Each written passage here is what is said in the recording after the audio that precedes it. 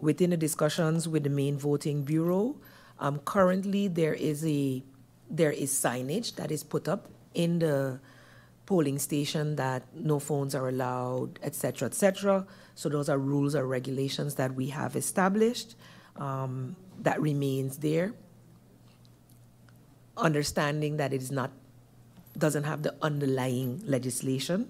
So we're looking at how and if that can be further enforced. Now that, let's say, hopefully the LBHAM will be enacted in time to be used this election with the visibility that is then there, that people would, let's say, refrain from doing those things, seeing that this was one of the ways in which the quote-unquote vote buying has taken place, or the suspicion of vote buying has taken place.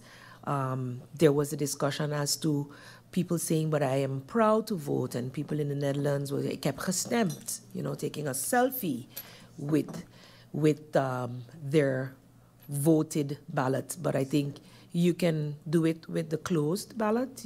I think it is specific, to avoid the whole proof of I have voted for you to receive some sort of payment. I think you may want a memory of your first vote, if it is that, or maybe your vote period for you, and that's not a problem. But I think more than one person who may have relied on this method realized that they definitely paid for more than they got. So I don't know if it's considered a thing anymore, but definitely to avoid the situation, we'll have further discussions with the main voting bureau once we've received their advice on the dates. No, I did not get back the feedback as yet, and I do see that there are statements being made in the public. The reason I have not divulged the dates that have been devised as the feasible dates thus far is due to the fact that I do not want to make a statement and then get feedback afterwards that, unfortunately, no, not this. We have had times in the past where dates have been announced, then changed, especially when a snap election situation. We do have time, and therefore I'm asking for the time. The main voting bureau chair was off island, and they are busy deliberating on this as we speak, to ensure that that is done. As you mentioned, with the signing of the ballot, that's the coding that we currently use. We will see what else is possible in the short term, but indeed more vigilance on that will be done. The info sessions, the date for that SEC for how to vote, etc., those dates have not yet been set. So once we have finalized the actual postulation and all the other dates, then we will make those announcements.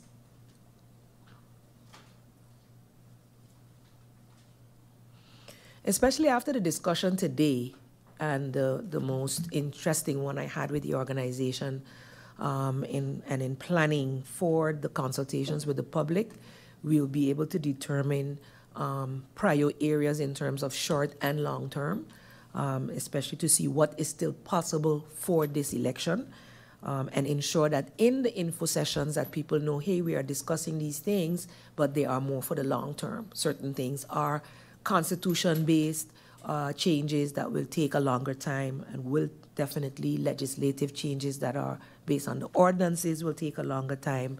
So anything we can do with ministerial regulations or national decrees and or national decrees with special measures, those things can be done in a shorter period of time with the cooperation of all concerned.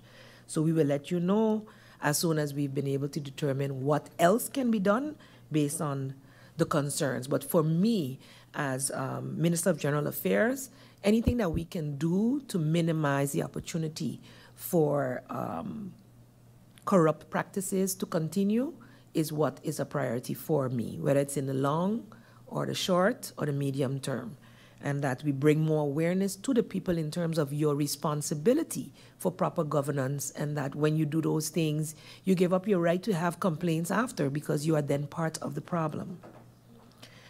We had a discussion with corporate governance just recently, and it remains a people problem.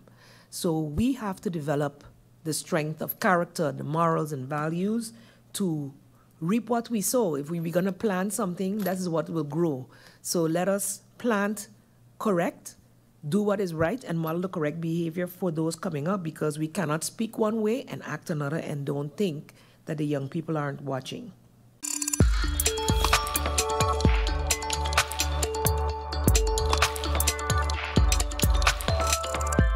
I'm quite happy that COM took a decision to remove the curtains from the polling stations. And I know there's some work still to be done. It's part of the electoral reform. But I want to slam in and kick in the door one time. So you move the curtains. You have taken away the privacy of the people. And they're going to say, oh, that's not true. Nobody can see where you're voting. Yes, they can. Because the paper, the ballot, is a big ballot. It's not a small little ballot. It's a big ballot. So if you're voting on the right side, those people sitting there, those observers, know which side you were, which parties you were. If you're in the middle or if you're on the left, they know, they can see it. So if they really wanted to make projections, who voted right, who voted left, who voted center, you can give an indication on where the party votes was. Now, this isn't right. So it's either you move the curtains, but the people vote that you can't see them vote, because they can come in with their cameras. They can come in with their phones. Nobody said they can't. And for you to deny them that, you have to have a very good reason. I cannot recall one court case where there was vote buying by taking pictures. There was vote buying in a case because people received money in the police station. The another one, the other vote buying case, had to do with the prison, where people got lists and all those type of things. But there was never a case where there were pictures taken and the pictures were part of the vote buying. So the evidence that we want to talk about to justify or motivate doesn't exist. Even though we are good at creating evidence, it's going to be difficult to justify why you're doing it. Rutte, for God's sakes, as Prime Minister of the Netherlands, took a picture of his vote and put it on Facebook a few years ago. So if the law is different in Holland than it is here, then we should understand and be explained why it is. I am not supporting people going in with cameras or curtains being put back up. I am saying if you're going to apply the law, apply it correct. Don't apply it funny because you feel you're going to win the next election because they might buy you out. Or now the media have to start charging less because you ain't got money as a political party. That should not be the reason for electoral reform, Madam Prime Minister. You see, other people are afraid to call you all out on your nonsense. But election season has started.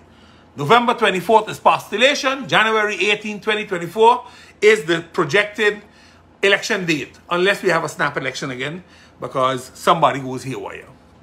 And the writing is on the wall already.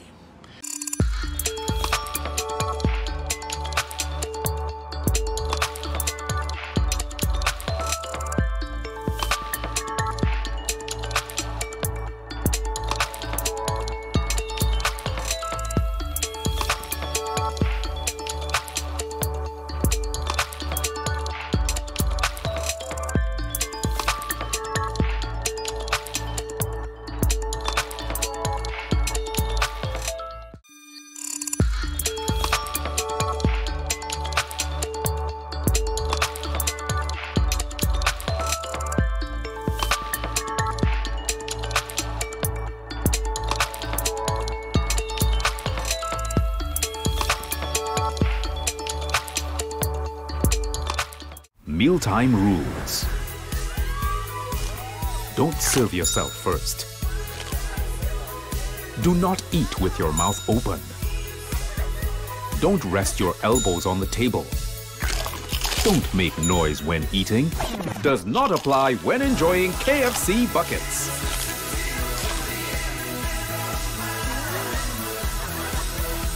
When we bucket together, we are as we really are.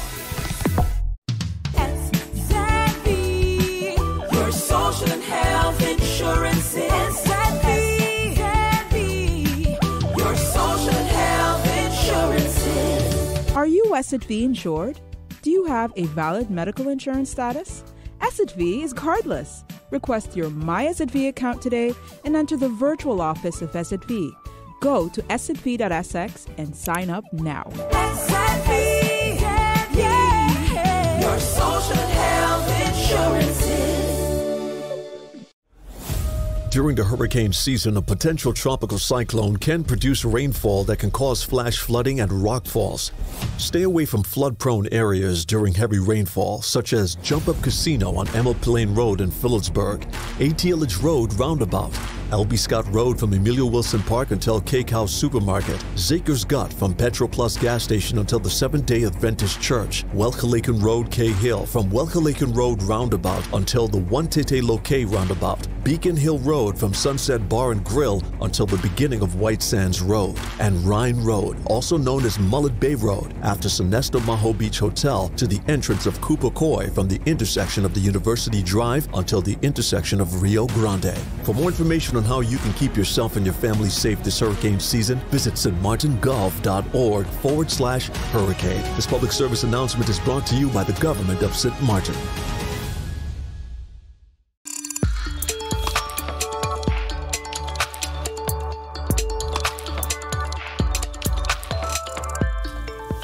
To the question of MP Sarah Westcott.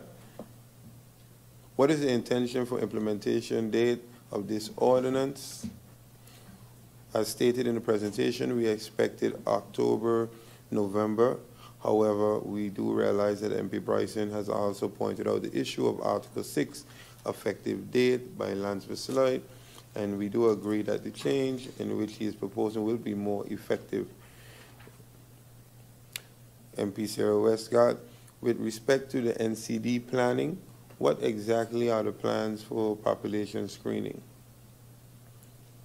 What are we going to be screening for? We are currently in the questionnaire process, and then we will move to the screening, and then screening data will be collected. As Minister, I would also like to see screening be done every 5 years. However, this time frame will lengthen once the health information system, the HIS, is completely instituted, and this would help us to be able to accumulate accurate, correct data directly from the general practitioners. What will we be screening for? We are currently screening for hypertension, cholesterol, and blood sugar levels. MP Panaflet, what can be done to make the requirement more simpler? At the moment, the ministry is looking into how we can accommodate persons, how we can facilitate in more easy manner. One of the suggestions you brought about is online, because currently you cannot do it online, so that can be a manner in which we facilitate, and we are looking into the questionnaire to see if we can alleviate some of these questions. So we will take your consideration of online processing with us once we continue to move forward with the policy or the legislation. Was the criteria taken from the Netherlands? No, it was not taken from the Netherlands. MP, through you, Mr. Chair, no, it was not taken from the Netherlands. We now go over to the voting. According to Article 57 of the Rules of Order, we now go over to the voting on the draft National Ordinance amending the National Ordinance on General Old Age Insurance, the National Ordinance on General Widow and Orphans Insurance, the National Ordinance on Minimum Wages, the National Ordinance on Health Insurance, and the National Ordinance on Accident Insurance to adjust the reference period for the price index of household consumption. This is National Ordinance number 168 of the 2022-23 parliamentary year. We will vote on Articles 1 through 6, the title, the considerations, and the draft in its entirety, as amended by the amendment that was just accepted. Does any member request voting by hoofdelijke stemming? We have hoofdelijke stemming, and I will first turn to members of parliament if they would like to motivate their vote. No need to motivate. Thank you. We go over to the voting, and I will select a number to indicate where the voting will begin. We will begin at number 6. Fear will call out the names and you will state for or against. MP Melissa Gums.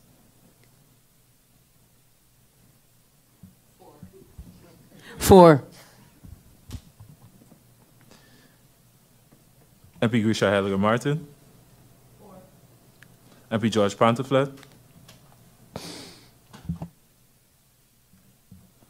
For. MP Rayon Peterson. For.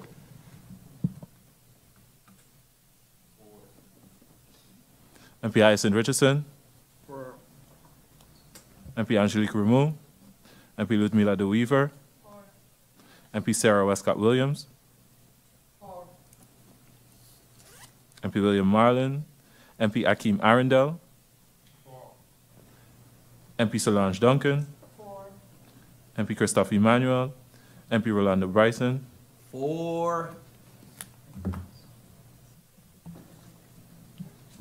This draft national ordinance has the support of 10 members of parliament, 0 votes against. Therefore, it has been accepted by the Parliament of St. Martin. No ties in this case.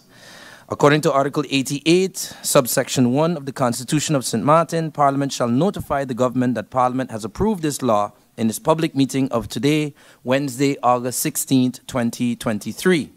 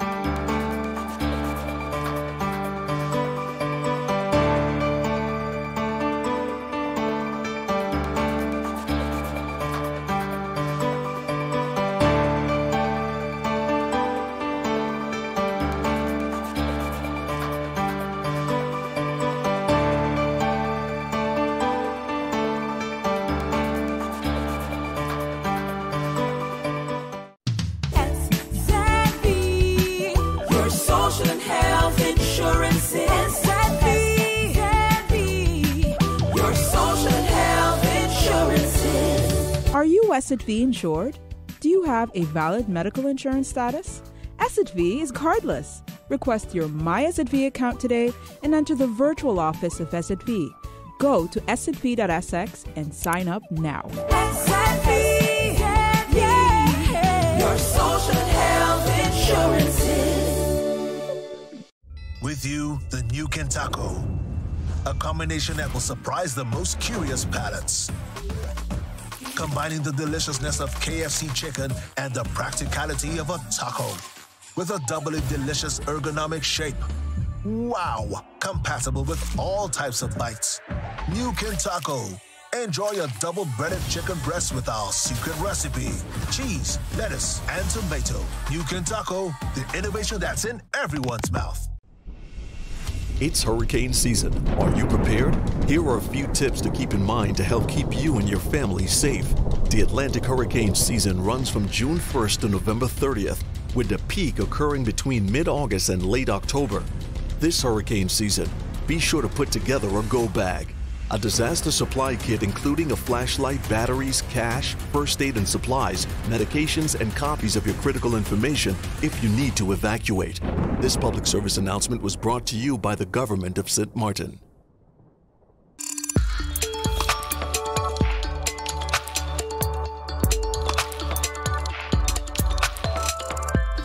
The first one at Part 3 sets out a number of issues and requirements which must be satisfied in order for a person's name to be entered or to remain in the register of electors.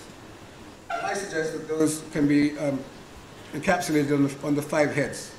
1, residency; 2, registration; 3, identification cards; 4, investigation; and 5, confirmation.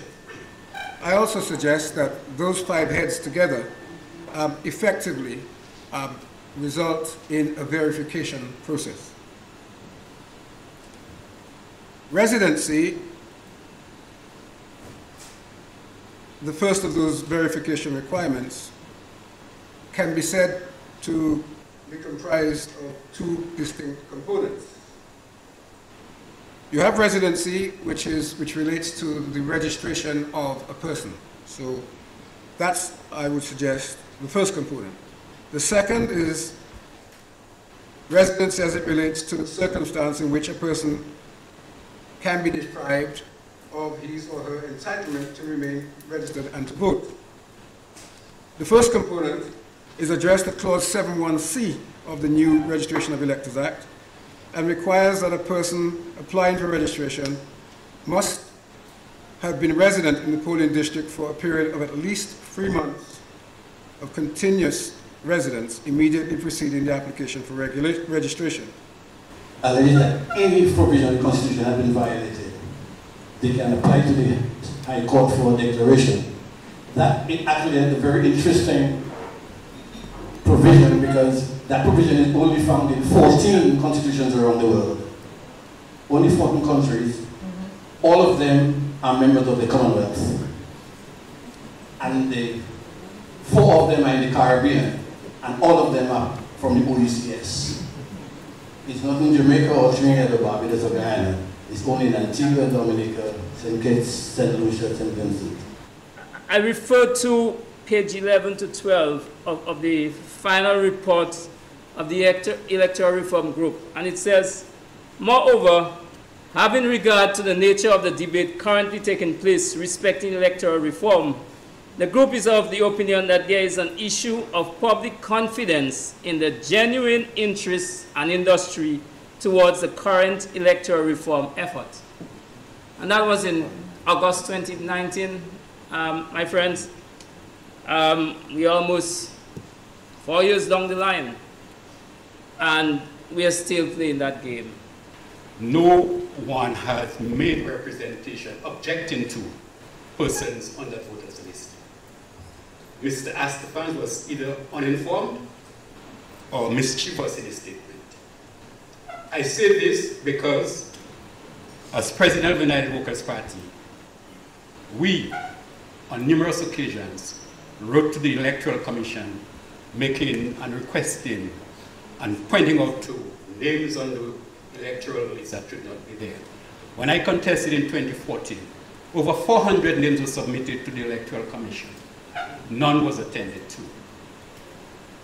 2019 general elections, we submitted names to the point where I, as a president of the party, wrote to the Chief Elections Officer, pointing to him the fact that we need these names, these complaints attended to, these objections. Mr. Baptist doesn't know the law, or he is malicious, because the law states if someone has to be objecting, the person of doing the objection must be in the same voting polling station, the same constituency as the person. The form must be filled. A witness must be obtained, voted in the same polling station.